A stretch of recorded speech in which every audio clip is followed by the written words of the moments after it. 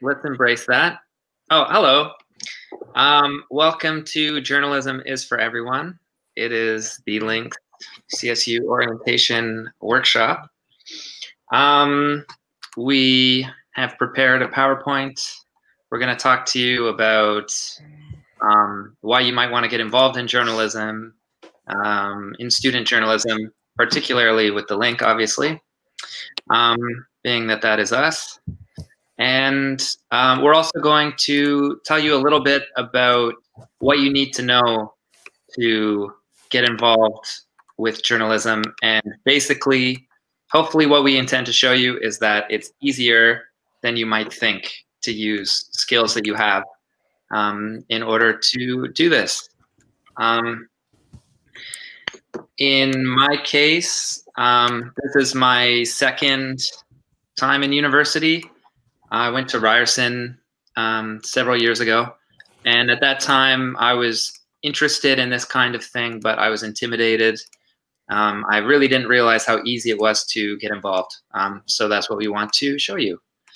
If I haven't mentioned it, because I'm not sure, I am the editor-in-chief of this fine publication, and my colleagues here will probably take this moment to also introduce themselves.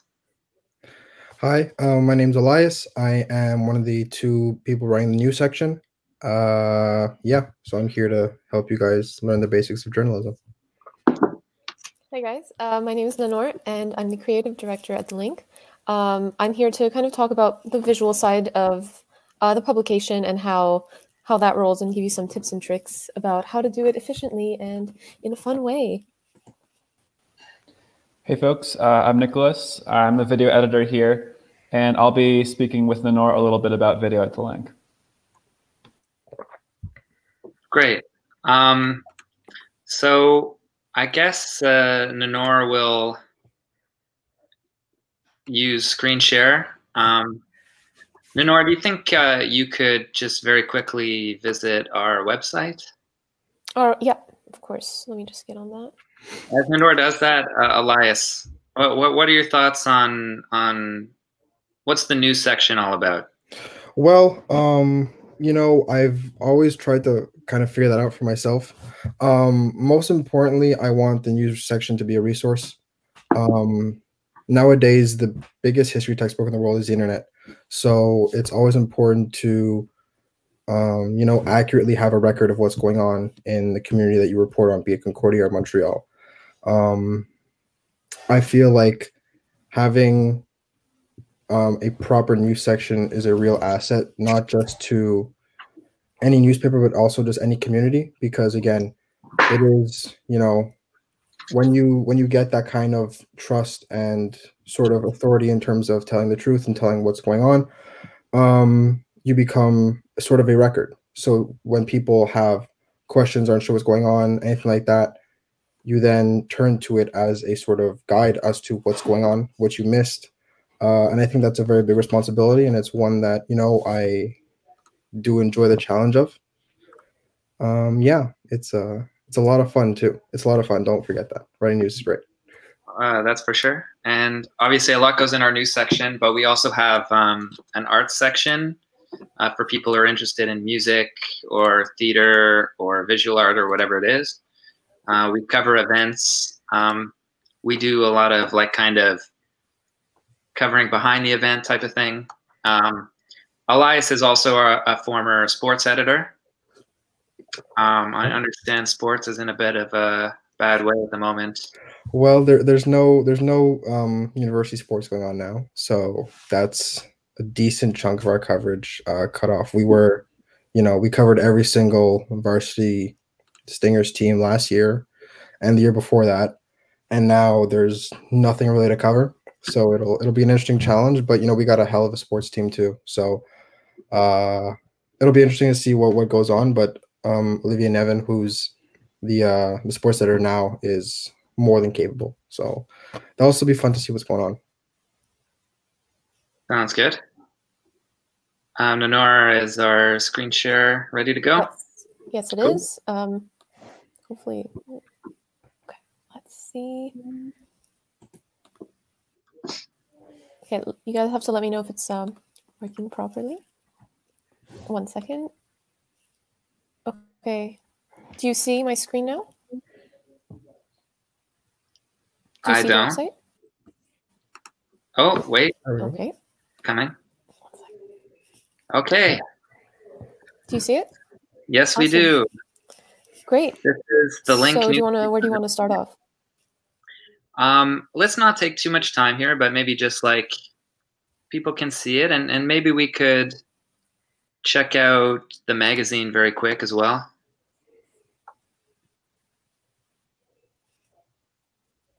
Okay.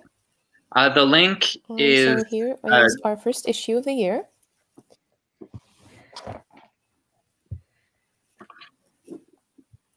If we were in school right now, you would be seeing this issue all over the place.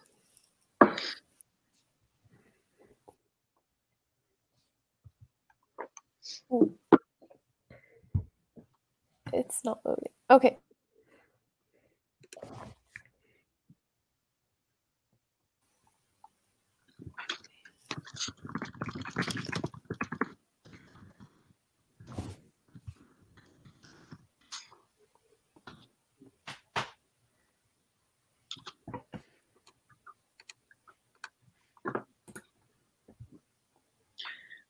Nanor, would you like to speak to our magazine and how it is kind of complementary to what we do every day? Yeah, so our magazine is, we transitioned to a quarterly magazine format, so we publish 4 times a year. And we decided this year to go to be a digital first publication. So in the magazine, all the content is revolves around one theme. So for the first one, we decided to go, as we do every year, to have an orientation issue.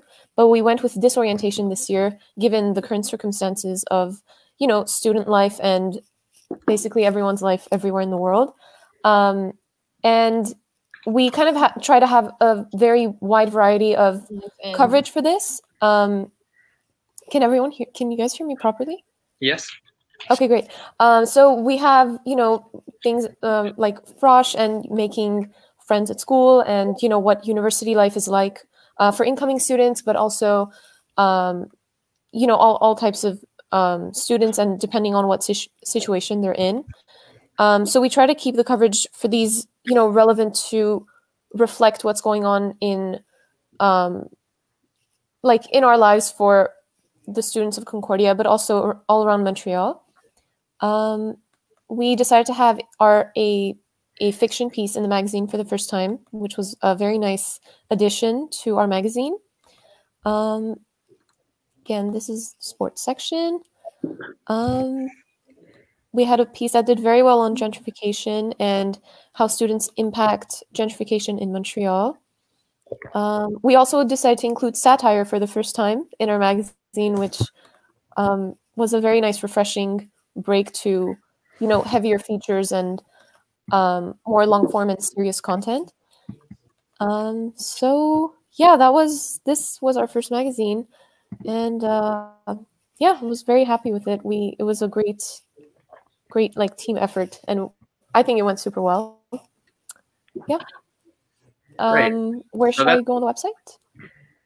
You know what? The last thing before we start the presentation is, why don't you just go to our About page at the top? Yes.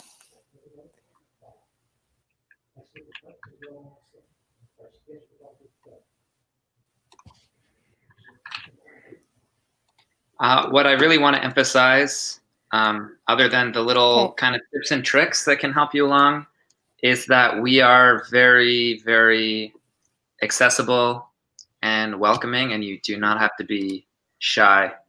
Like, you don't have to come to us like ready to be an expert or anything like that. You don't even need to come to us with an idea necessarily. You can just come to us and say, I'm interested in what's going on, and I want to get involved, and we can take it from there. So if you visit our About page, you'll find all of our editors are listed here, as well as their email address. And I invite you to contact any editor, including myself, that you might have a question for. So with that, why don't we launch into the good old-fashioned PowerPoint presentation.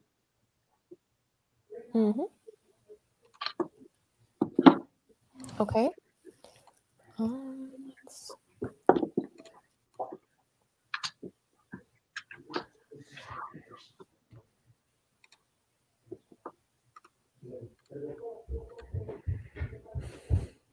So the link has kind of a long-standing reputation as a bit of a newspaper with an activist slant.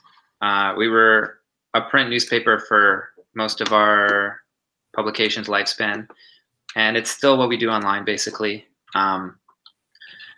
So we're especially focused on kind of advocacy journalism and stuff like that.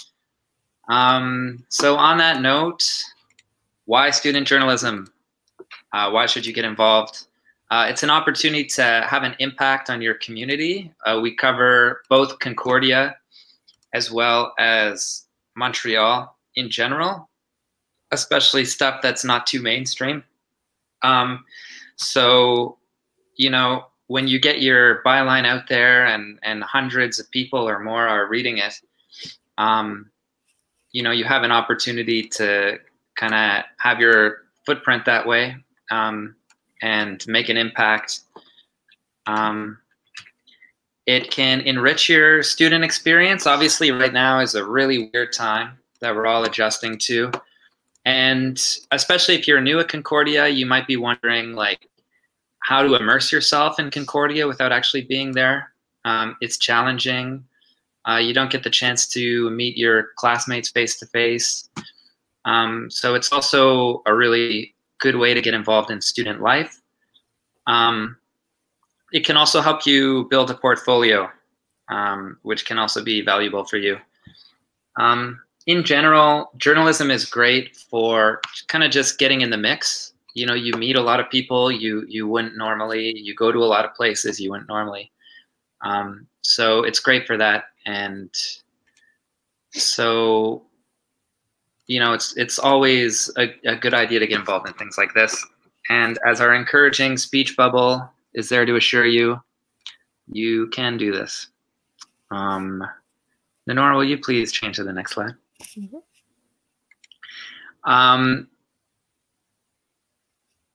Okay, could we actually go back to the previous slide? Yes, of course. Sorry about that. I'm not done with this slide because I want to expand on why you might want to build a portfolio. You might get involved with us and find, as we do, that journalism's great and you know, you want to pursue that. But you know, like, you can build writing samples that are useful for any field you want to get involved in. You can build your communication skills. You can show that you work well with others. And also expanding on our encouraging thought bubble. The skills that you have, if you think about it, I mean, most of us are on social media. That's all about documenting the world around us. You know, taking note of what's going on, analyzing what's going on, and sharing it publicly. Every phone is a camera for photo or video. Even your school experience, like an article is not an essay, not least because it's more interesting to write and read most of the time. But you know, like, you're still doing the work of taking different strands and combining them into a form that makes the most sense to communicate your ideas. And so I think, you know, by this time, most people have some comfort doing that. And if you can do that, then you can write an article. So I did want to leave you with that. And finally, like, we're all used to having conversations, getting to know other people's points of view, and really, I mean, like, the most important skill you can have as a journalist is a sense of empathy, a desire to see where other people are coming from. And so if you have that, then you're also very well equipped to take a dive into this type of thing. Lenore, may you now please switch the slide for me? Thank you. A journalist has got to be curious, keep their eyes and ears open, and basically ask what's up, what's going on. So, you know, and who's behind what's going on. So I would encourage anybody who wants to get involved to try to lean into looking at the world like that.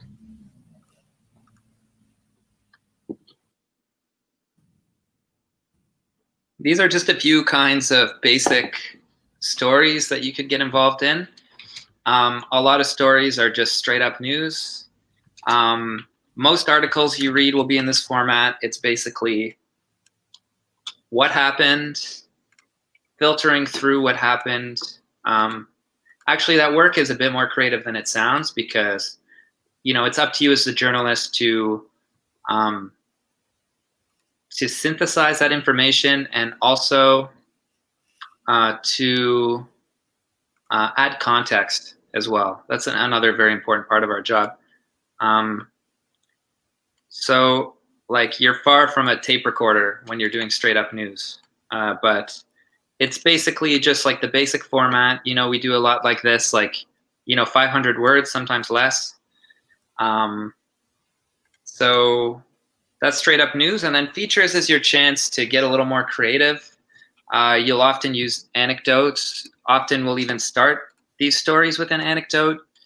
You know, you meet a subject who's doing something interesting or is compelling for whatever reason, and you'll talk to them a bit about their experience, what they do, their lives. And, you know, you might come away with a story that they tell you that kind of encapsulates it. You want to use sensory details, put the reader on the scene. It has a lot in common with creative writing, other than the fact that everything's true. So this kind of story can be quite interesting. It's a lot more labor intensive. It's usually longer. You speak to more people, but it's a very exciting form of journalism. And finally, we publish opinions pieces, which is kind of an approachable way to get involved.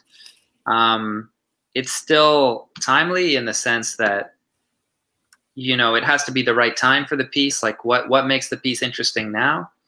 And, you know, what makes you the person to write this piece? Like, why are people interested in your point of view on this subject?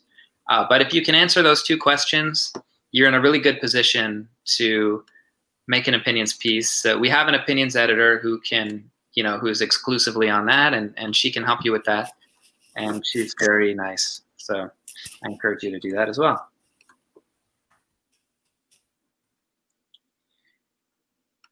Journalistic writing. I believe at this point we are handing it over to Elias. Yes, hi. All right, so for those who don't know, my name is Elias. I am the co-news editor for The Link, of course. Nor if you just want to hit the next slide. So writing for journalism is not really like writing for an essay. I got into journalism because I used to like to write mainly essays, and then it is a bit of a 180 in terms of your mentality and how you go about breaking down every single aspect of a story.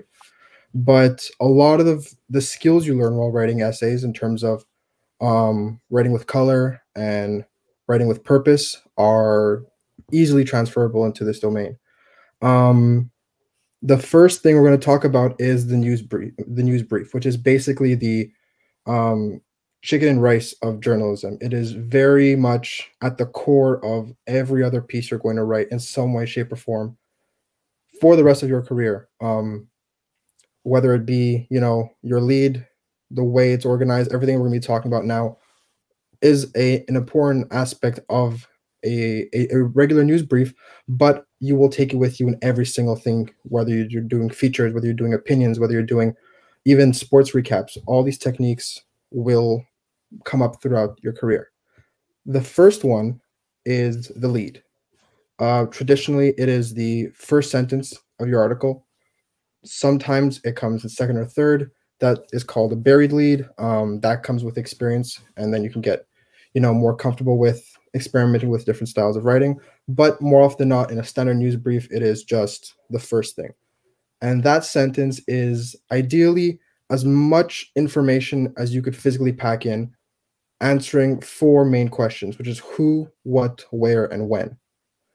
Why and how are 2 also very important questions, but those come later. The 4 that you have to answer are in that sentence.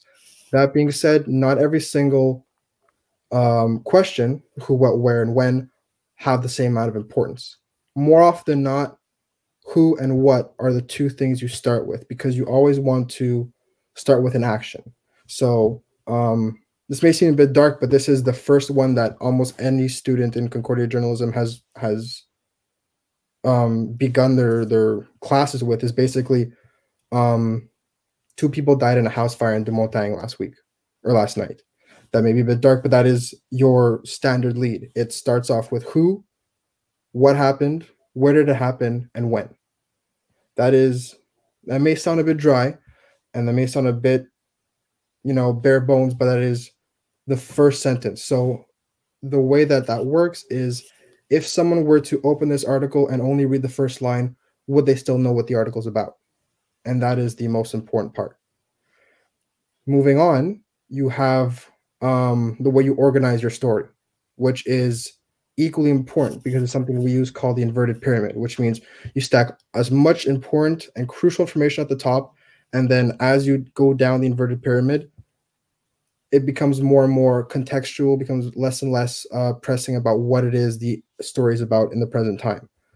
So the first 2 or 3 paragraphs are with as much information as possible what exactly happened. So if we're continuing with the fire analogy, where exactly in De Montagne, what time did it happen? Stuff that wouldn't necessarily make the lead, but is still pertinent to the story. When did first responders get on the scene? Stuff like that.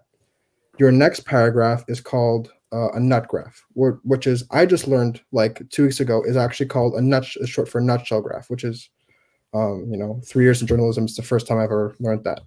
But a nutshell graph is normally 3 or 4 paragraphs in, and this is where you start to expand. And this is something that's extremely important in advocacy journalism, because you're asking questions like, why is this important? What does this mean to people? How are people going to perceive this? And at the end of the situation, especially in a case like this, or the case of the story we're discussing, where do we go from here? And when you are an advocacy paper like The Link is, it's very much based on, contextualizing information, because we are, to the best of our abilities, we are not stenographers. We have to put our readers in a situation where they understand what's happening and not just throw a bunch of information at them and then hope they get it, right? So we have to tell people why this is important, why this matters, and why people should be happy or outraged depending on the story. So in the case of our fire story, it would be stuff like, if it took too long for first responders to get on the scene, why? You would have quotes from either family or first responders, stuff like that, to add color to the text. Not necessarily stuff that if someone doesn't read, they'll miss the gist of the story, but if they do continue to read and get to that paragraph, they then are able to maybe deepen their knowledge of what happened. That's also why it's extremely important for advocacy papers. Moving on from that, features and, like Marcus said earlier, opinions and even recaps sort of take that same format, but not always. For example, a feature is more of a long form piece, so you are allowed to take detours. You are allowed to add other pieces of information that you could find help the story flow. May not be as directly important, but they do help the story grow in a more organic way. Moving on, we have the interviewing. The Link is going to have a workshop on a full workshop on how to interview, because giving it just one little bit really doesn't do it justice. It really is an art form. So you guys will have to look out for that. But in a nutshell, interviewing is wildly subjective. So every single story style, whether it's a feature, a regular news brief, or a recap, depends on your relationship with the subject, depends on your subject relationship with the publication, because I've had interviews with people that I've never spoken to in my life, but maybe have been, don't necessarily have the best relationship with the link.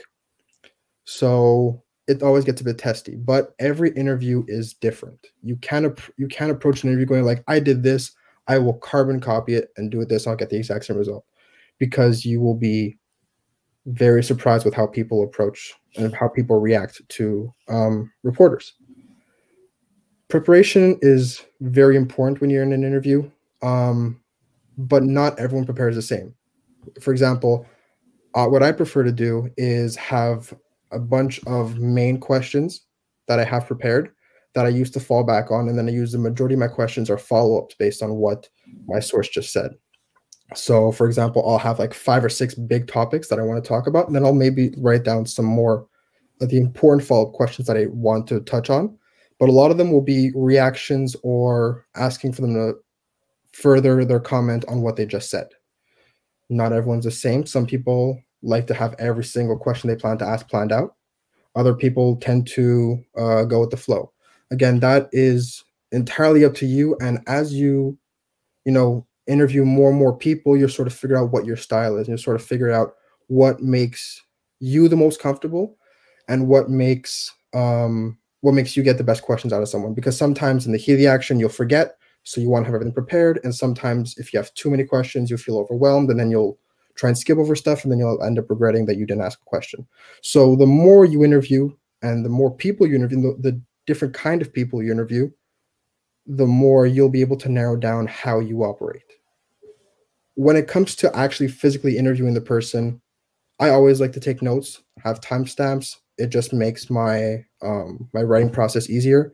That being said, and I learned this the hard way, you do have to actively listen. If it's a phone interview, or if it's a Zoom interview nowadays, it's a bit easier to take notes and actively listen. But if you're interviewing someone in person, they will not respond well to someone who has their head buried in a notepad taking notes and not really making eye contact. So you could hear everything your interviewer is saying, but all the interviewee sees is just a reporter with their face in their notes, not really listening. Even if it's just a nod, you don't have to audibly respond. I do that sometimes, and it's a little bit awkward. But even if it's just a nod and eye contact, it reinforces the fact that you're listening to the interview, and it doesn't feel like they're just saying whatever because no one's listening. So it's always important, because that also helps build a connection with your interview subject. Lastly, on interviewing, always make sure you have at least a vague idea of how it's going to go down. You can never fully plan out an interview. You'll always get 1 or 2 answers that'll raise an eyebrow and then will kind of force you to redirect, which is why it's important to have a broad stroke strategy on how things will go down. You can't read the future and tell them exactly what they're going to answer and then plan everything. But you could be like, if I ask them this question, this is what they're most likely going to answer, and I can build from there. So that brings us to selecting quotes, because I've had interviews that have run as long as an hour and a half, which means that it is impossibly difficult to fit everything in. It is impossible to fit everything in unless you're doing a straight question and answer piece. So what I do, again, takes me back to my notes and my timestamps, because I will know that, at this point in the interview, they were talking about this bit. So while I'm writing a piece, I know exactly where to find what I'm looking for. It's not just about getting information out of people and then directly plugging as much physical, like statistics or information, into a quote as possible. Sometimes you're using it just for color. So sometimes you could do it just to sort of refresh the reader's eyes, because if they see too much of one person's voice, they lose interest, and then they'll just leave the page, or they'll just skip ahead, or they'll just zone out. So having voices not only adds color to a piece, but it also keeps the reader interested. It also makes it so that you don't overload too much on facts, because every single writer is guilty of, at one point or another, just putting too much information into a piece to the point where it becomes a research essay. And that's not always what's going to click best with the reader, depending on your publication. But again, if it's just a standard news piece, even a news feature, it will be very difficult to just keep a reader's attention with just too much data. So quotes are meant to, expand on something. It's meant to also add credibility because the people you're interviewing are experts in their field, first-hand witnesses, stuff like that. So they are meant to not only make it more interesting, but also make it more credible. And that brings us all to throwing it all together. You will often, either trade notes on your writing process or trade ideas on how every single person goes about writing a piece. The most important thing, like most of the stuff we just spoke about, is figuring out what works for you. There is no one set way to write a piece once you're done. You can, I'm guilty of this sometimes. I don't necessarily transcribe all my interviews. That's why I take so many notes during my interviews and how I do timestamps. But I found that out by doing as many interviews and writing as many stories as possible, because then I find out what I'm comfortable with and what enables me to do my best work. Yeah. So if Nenor will change the slide, we have a little activity for you guys. So what you guys can see there is I'm going to give you guys some information in the following slide, and you have 5 minutes to write me a solid lead. So if you want to switch the slide one more time. This is 10 points of information. This is all taken from an article we wrote about the Black Lives Matter protest over the summer. I want you guys to write a lead using that information alone and what we just spoke about in this workshop.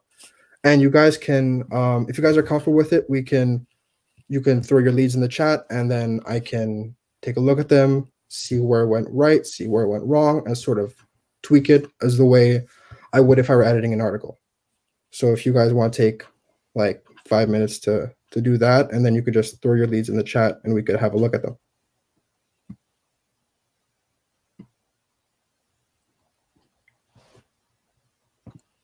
I would add as well that following that, so we're going to have the visual part of our presentation from Nenor, and we also have a couple of announcements that will interest you if you're into getting involved. So I just wanted to say that before we go into our 5 minutes.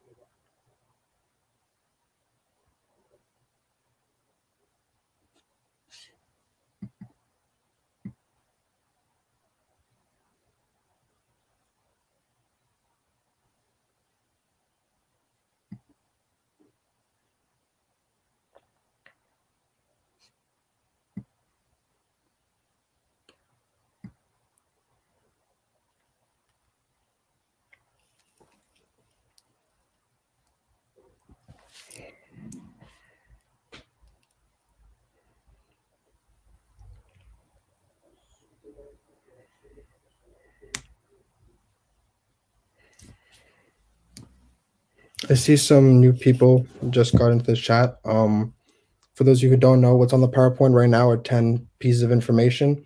And from that, you guys have to write a lead, which is basically just the most important pieces of an article, the bare bones of it, answering the question, who, what, where, and when. So if you guys want to throw your answers in the chat, that'd be really cool.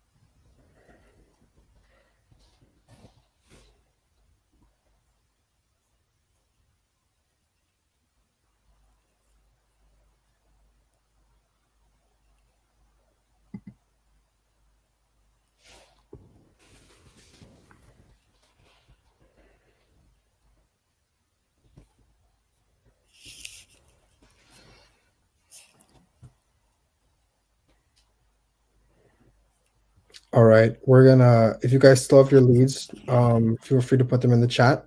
We can get to them later. But now we're going to be looking at the principles of visual journalism and photojournalism with the one and only Nanor. Cool. Hi guys. So, okay. First, I want to talk about some things I think anyone who's interested in contributing to the link should know about photojournalism and kind of what will be expected of you at the link, but also if you're interested in doing photo for any news organization. So at the link, most of the time you are like writing an article, covering an event. We will ask you if you're able to take your own pictures and if you are willing to do so. If not, obviously we have like a good like team of photographers and a great photo editor who always who's in charge of signing people to take photos. But it's always a good skill to have alongside of writing to be able to manage the visual side of a story. And most of the time it's very useful to be able to do both, because in the real world, as our teachers say, journalists are expected to be multimedia experts in a way. You're expected to be able to write, edit your articles, take your own photos, take your own video, and be able to put everything together, everything that you will need for a story by yourself. Yes, usually you work in teams, you have a cameraman or a teammate, but it's also a very practical and useful skill to have. And just the basics. If you know the basics, you will be able to build off of that and become great if you practice and you put in the time and effort. And just like everything, it's a skill that takes practice to learn, to refine, and to get better at. So let us begin. The 2 golden rules. These are 2 things that that really stuck with me, like from all the lectures and all the presentations and classes that we've had over the past 2 years, and also a seminar that I went to hosted by a CBC photojournalist who's based in Vancouver. His name is Ben Nelms. We're going to see some of his photographs. 2 of the golden rules, or the 2 key takeaways that I cannot stress enough, like kind of guidelines to having great pictures, is to first of all have something usual with an unusual approach. And what I mean by that, we're going to see some examples. But there is so much content going around in the world, and we can say that we've seen everything, but I think what's going to make something memorable and relatable is giving your audience something that they're used to seeing, but through a different lens, through a different perspective. And that can be very literally, so literally through a different angle, something that is gonna seem weird maybe at first, or more metaphorically, something that capturing something that where you I'm going to restart. Sometimes you go to an event and you have an expectation of what you're going to see, but sometimes the photographer is going to look elsewhere, is going to look at the audience members, where usually the spotlight is on the players, let's say for a sports event. So looking around, looking at the entire I want to say landscape, but the entire place where you are, and kind of capturing what's around it and not necessarily where everyone's looking, will kind of allow you to gain more perspective on what you can shoot and what you can take pictures of. And the second part is to capture human emotion. If you look at some of the best photographs and the ones that have won, the World Press Photo Exhibit prizes, the annual photo of the year, a lot of them, they convey so much emotion. And that can be, it doesn't necessarily have to be, an angry face or a screaming face, but sometimes it can be very calm, very serene and discreet. But emotion always comes through, and it's always something that's going to make someone look at a photo twice. And it's very important to add some sort of dynamic element to the picture, to the photograph. So this is a great photograph. I think it's called the Vancouver Riot Kiss. But again, this is something that you would not expect to see at a riot. When you think of a riot, of a protest, manifestation, cities burning down, or whatever, like when you think of an upheaval, you expect to see fire, people running, people screaming, but you don't expect to see two people kissing lying down on the street, you know? So, and then there's the cop that's in the foreground of the picture, and it's just such a great, unexpected photograph to have when you're covering a riot. And I believe this picture was taken by accident. I remember Ben Nelms was talking about this picture during his presentation, and it just really stuck with me. So I went and I found it. But the photographer, he was saying that the photographer who captured this moment, he was kind of in the moment and putting down his camera at some point, and then accidentally it clicked and it captured this. And the next day it was all over the news, and you know, it was kind of a surprise to him because it was a very unexpected shot for him as well. This is another one that I really like. You know, when you think of nuns, if you close your eyes and you picture nuns, you don't imagine them drinking a beer. So at this event, I believe it was a sports event, you know, you have a chance to see things differently, and it's something that the audience is going to remember because it is so unusual in many ways. And yeah, that's a really funny one. This is another one. Usually when, for more, I want to say dry events, let's say a press conference or a speech, things like that, that don't really have a lot of action going on. Using your camera in a different, to give a different perspective of an event or of a speaker can be very, very, you know, practical.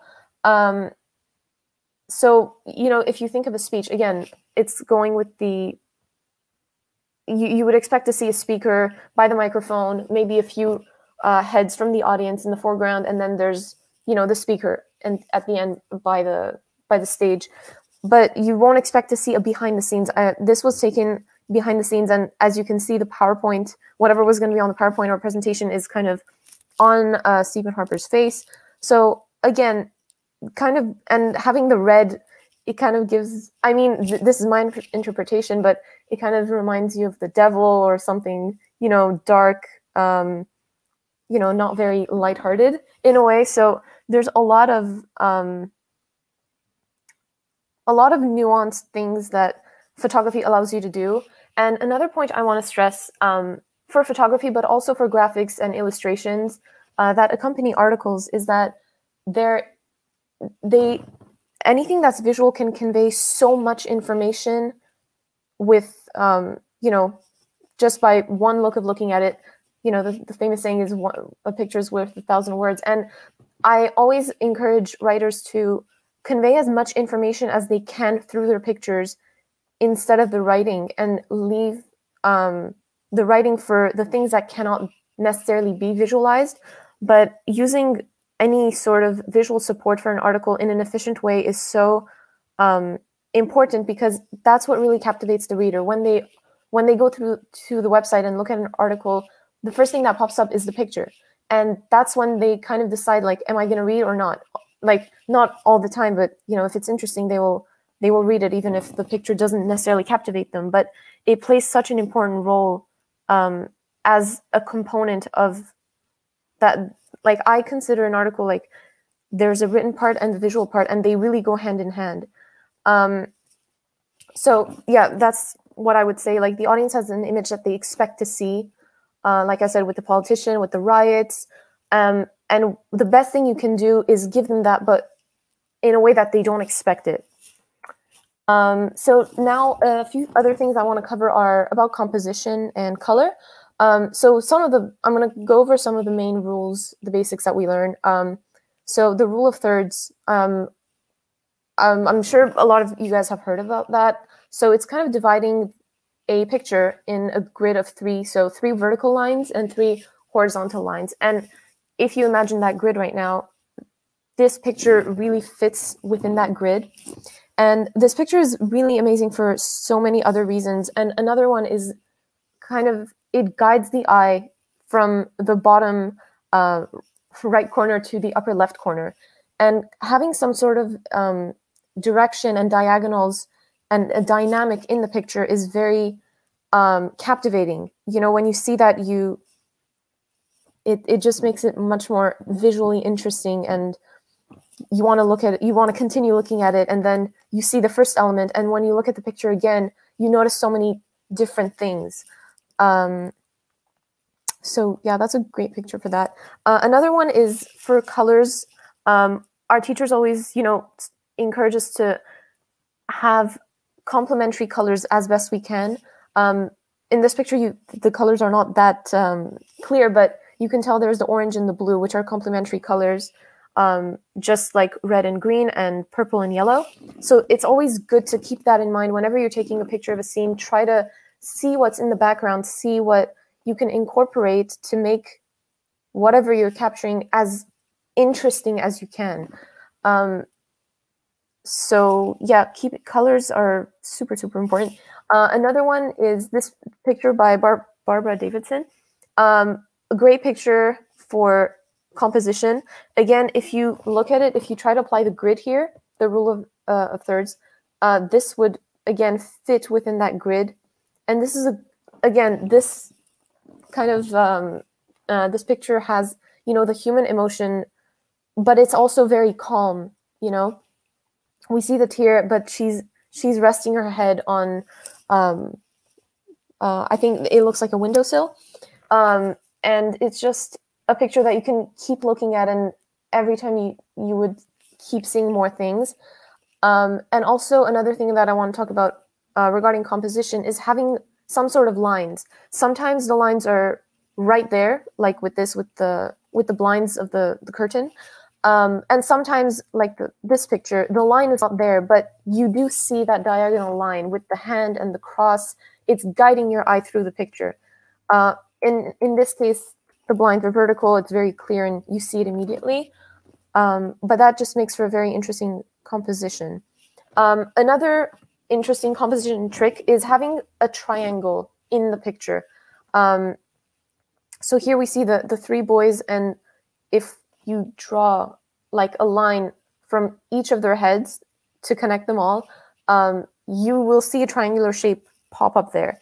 And that kind of, again, it creates a dynamic, it adds a dynamic dimension to the picture, and it's starting from the bottom, and then it guides your eyes to the top of the frame, which again, it's more interesting. And the guy in the front is in focus, and then there's a nice depth of field with the one in the background. So keeping those things in mind, there's always an interesting way to capture something, and there's always, for a lack of a better word, a boring way to capture something. So keeping your eye out for however you can make it more interesting, however you can show your audience something in a different way, will always go a long way. And to end on a final note about photo, if the world ever goes up in flames, go to a golf course. There's always something interesting in a golf course. I remember one of my teachers talked about this, and apparently golfers don't really care if the world is exploding. They stay there. This is not an edited picture. It's real. I don't know how, but that is what happens. So that's a good tip for you guys. If you guys ever need something and there's a fire, go to a golf course and people will be very calm. And also, this reminds me of something else that's very important about journalistic photography, so photojournalism, is context. It's so important as a photojournalist to not edit your pictures in a way that would alter the information in the picture, to not crop it in a way. Usually we never crop pictures. That's kind of against kind of the rules of photojournalism, I would say. You always keep the picture as raw as possible. Obviously editing, adjusting colors, even then some people would be completely against that. Some teachers or people just don't want us to retouch our pictures. But yeah, the importance of context is not to be ignored for photojournalism. Just to be able to, just like in an article, you want to provide the facts and you don't want to alter any part of the story, and that applies in the same way to a photo. So yeah, keep it real. Great, so we're going to move on to story generating and pitching.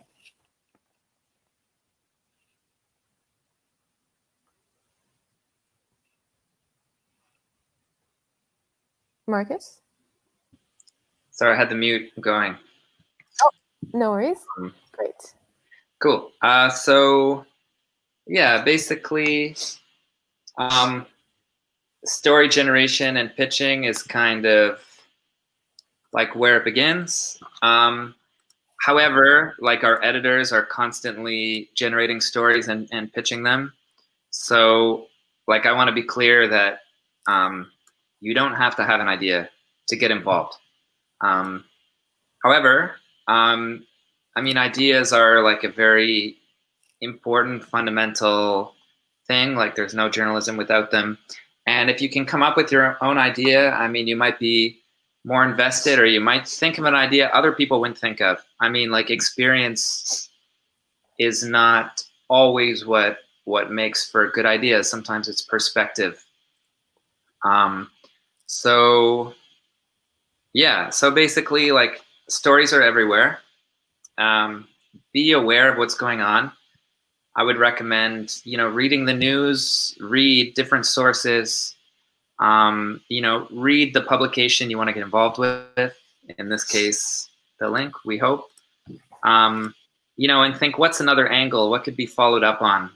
Keep an ear out when you're out and about. Like, ears and eyes open is what it's all about. And really, what they drill into us at journalism school, and which is really true and I think really quite accessible, is curiosity is like the most fundamental attribute when it comes to ideas. Like if you approach the world in a curious way, like you're already 3/4 of the way there. It's about asking questions and looking for the answers. And so, and then you also want to think, why should people care? Think about who you're trying to speak to, like what's the audience. When you're writing for the link, the audience is generally Concordia students, although not necessarily. We have readership elsewhere, but it might skew younger, more with it. And basically, you really want to be thinking about who you're speaking to. And then like on another note, you want to think about how you're going to say something in a fresh way or a new way. In our case, we often think, how can we take this general thing that's interesting and put it into a Concordia context? How can we put it into a, local Montreal context? That's like kind of a very successful formula for us and really for anything, and that's where knowing your readership comes in. Could we move to the next slide, please, Nina? Oh, apparently I had slides for that, but I already went over that. So if we continue, get involved. Pitch meetings. We have them every day, every Thursday at 5:30, including today. Today is, in fact, our magazine pitch meeting, which is a rare treat. We're planning the food issue. If you have any food-related ideas, the way that food connects to all kinds of other areas, we want to hear your ideas. But at the pitch meetings, our editors will also pitch ideas to you. So that's a good place to start. It's pretty chill. Like you don't have to feel intimidated about going. However, it's not the only way to get involved. You can always email us. We are a learning space as well. Like you might notice, we've tried to place some emphasis on learning, and it's not only because it's a workshop. Learning happens all the time. Like we're learning all the time. Our contributors are learning. we have lots of alumni at the link. A lot of talented people go through the link and continue to stay involved. And we have frequent workshops offered through the link for free. And we also offer guidance. Like, you don't have to have learned everything in this presentation. We're here to help, basically. So on September 25th, which is not tomorrow, but the following Friday, we're having Link alum Justin Giovanetti giving a workshop on story generation. So you'll have the opportunity to learn more about this. He used to be with the Globe and Mail. Now he is with an outlet in New Zealand. So we're excited about that. I hope you'll attend that.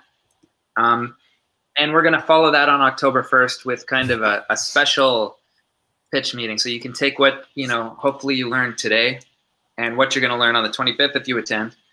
And, usually the pitch meetings are centered around us pitching to you. But on this occasion, the focal point is going to be participants pitching to us. So that's another opportunity to kind of challenge yourself. But really the important thing is kind of that leap of faith that you have to take. And I think I could speak for each of my colleagues when I say, like, we've all found this endeavor very rewarding. For me, like I said, I've been to university twice. And the second time was a lot different than the first time. I can tell you that. And a big part of it is because of getting involved with this. So PowerPoint-wise, is the PowerPoint done? Is there another slide after that? Nope. That is what we have. Okay. Well, it's exactly 2 o'clock, which is... Before... Sorry, we do have a lead yes, in the Nicholas. chat. Oh, yes. Okay, so we're going to have Nicholas speak about, he's going to say a word about getting involved with video. Okay. And then Elias is going to have a coda on his lead presentation. Okay, I'll stop sharing the screen so we can see Nicholas. Is that okay? Is that great? Awesome. Perfect. Yeah, so most of the things that Nanora was talking about with the visual side of the link in general applies also to video. Video is kind of an interesting thing because it takes the skills that you would use for things like graphics and photography and applies them to this medium that's obviously about motion, it's about sound, and there's a whole another layer of like story creation. Whereas photos and graphics tend to accompany articles and like give them flavor. A lot of our video work serves as like standalone stories, which is both like more challenging, but also in terms of, say, a portfolio piece, more rewarding and can kind of, it speaks for a lot. So anyone who's interested in getting involved with video, feel free to reach out to any of us or me specifically. And it's an opportunity to learn. You don't have to know all these things of like editing and shooting video. Like, it's something that you can learn over time. And we usually work in partners, obviously as safely as possible these days. And it's, yes, you don't have to, my point being, you don't have to be, a writer to get involved with the link. You can be involved with photo, graphics, or video. And video is a great outlet for anyone who wants to work on portfolios. It complements like most creative professions in journalism and beyond. People are always want people who can produce videos, whether you're like working for a company or a nonprofit or something. Like, it's a super useful skill. So feel free to reach out to me personally, and we can get you started if you're interested. Okay. Marcus, you're muted. Sorry. I feel safer on mute. I guess I don't really have to keep going on mute, but so we're going to post a link in the chat, FYI, if you want to sign up to get invitations to our pitch meetings, which are online, obviously, right now. And then, I'm sorry, Nanor, I believe I might have interrupted you. No, it's fine. It's all good. Okay. Well, in that case, I'll hand it to Elias.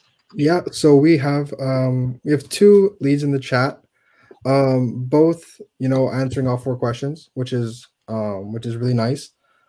One thing I will add is that it is very subjective, depending on who you're writing for. So if you're writing for someone like the link, where it's implied that we cover the Concordia Montreal area, you don't really want to say your location as Montreal. You want to do something more specific like La Riva. That being said, when it comes to protest coverage, the first thing that always needs to be written or always needs to be included is how many people. The fact that you guys included the tear gas and you guys included the peaceful protesters is good. I mean, the biggest thing that would need to be changed in these leads are the fact that there's no numbers. Yeah, so just always remember to include, if you're covering a protest or anything like that, that you do so and you include how many people were there. Other than that, though, it's a good start. So, and it's okay, Monica, we're all rusty, don't worry. Yeah. Can people see the link in the chat? I don't see a link in the chat, Marcus, sorry. Okay, we're just gonna make sure we get that posted, and I'm trying to just... Oh, I know why. There we go. Okay.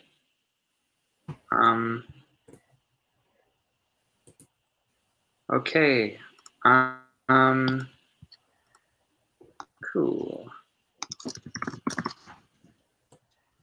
So Nanor, do we have anything else?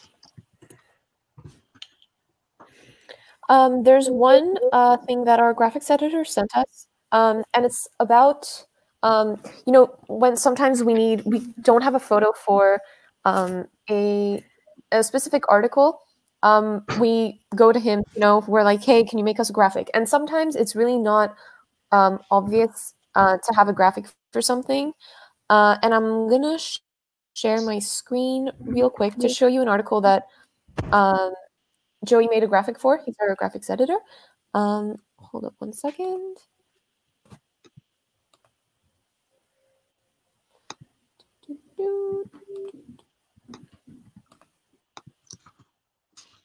Okay. You got this article?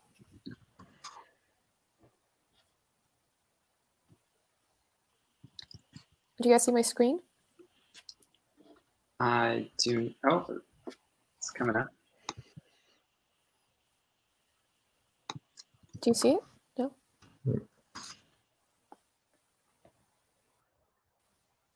I'm not sure if it's working. It is working. It is? Yeah. Okay, great. So I asked him for an example of a graphic that was not obvious to come up with, not easy to come up with.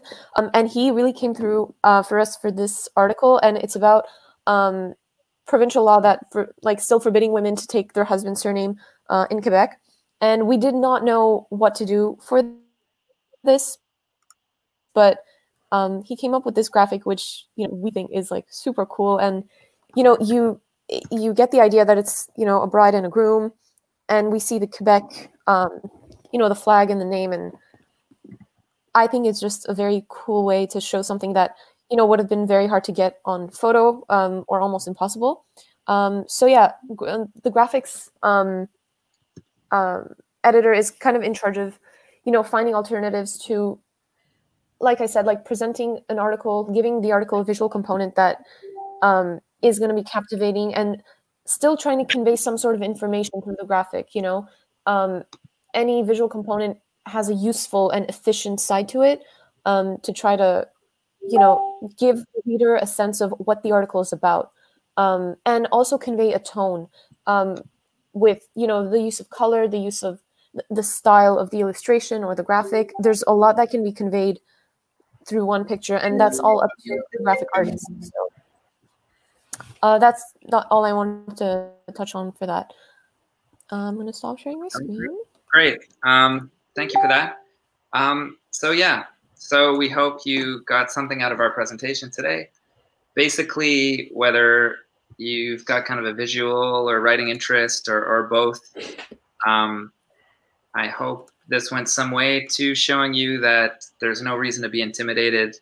You have a lot of these skills that you'll need already. And kind of your mindset is more important than any individual skill, because those things can be worked on, and we are here to work on it with you. I believe there's a Google form in the YouTube chat if you want to sign up for our pitch meetings. If you don't see it, you can always email me at editor@thelinknewspaper.ca. And yeah, thank you so much for spending an hour and 9 minutes with us today. And I hope we shall see you soon, possibly today at 5:30 for our pitch meeting. You'll have a chance even to be in the magazine if you go today. So please do. And unless somebody else has a word, I believe we will call it a CSU orientation workshop. Thank you everyone for tuning in. Thank you.